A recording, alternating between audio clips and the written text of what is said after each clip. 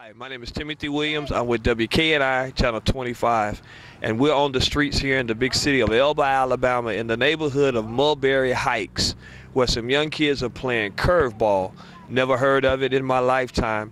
They tell me it was introduced from New York and brought down to Alabama. Down here, and they taught us like we shoot the ball and it hit the curve. That's one, and if we hit it and it bounced back and hit the other curve, that's two. And if like we shoot it behind our back, that's three. Okay. And like sometimes like we shoot it over the car, that'll be three, or if it's over a truck, it's five.